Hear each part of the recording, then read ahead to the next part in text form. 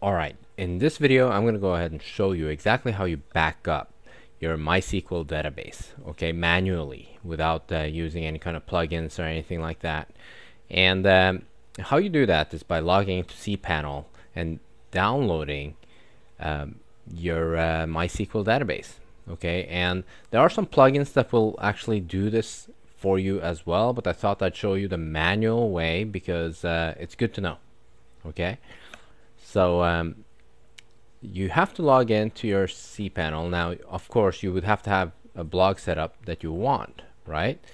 With maybe some pages, or maybe you already have a bunch of content on there. It doesn't really matter. So now you go ahead and log into cPanel, and you scroll down here to PHP My Admin. Okay, you're gonna go ahead and click on this link. And here we go. We're going to look at the databases. For this one, we have this strengths blog right here, which is this blog, right? These are all of the different tables and what's in them, okay? And what we want to do is go ahead and export this. Okay, so let's go ahead and click on export. Alright, the next thing that you want to do is go ahead and check some of this information here. Now this is already going to be selected, select all, okay, so you want to make sure that this is all selected, okay. You also want to come down here and make sure that this SQL, so SQL radio button here is checked, okay. That's going to be probably default, okay, for the export option. You also want to come over here and make sure the structure check button here has been checked. You also want to make sure that you check this add drop table, okay.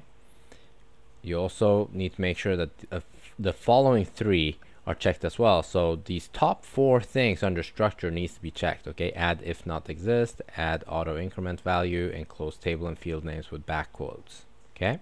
So you need all of those. Alright, under data, what you want is to have pretty much the default set: complete insert, extended inserts, use hexadecimal, and let's go ahead and take a look down here. Save as file. Okay, this is good, and I choose this as zipped. Okay, and we're gonna go ahead and just hit go, and it's gonna go ahead and download it into your download folder. Okay, save file, and just hit OK. This is with Firefox. It's going to go ahead and download this directly into your, the designated download folder. Okay. All right, and this now has been backed up.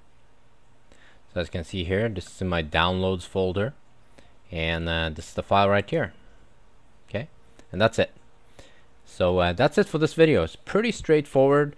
A little bit scary because you have all these different options here, but just follow the directions as I've outlined them in this video, and you should be safe. Okay, and I will see you in another video. Thank you so much for watching.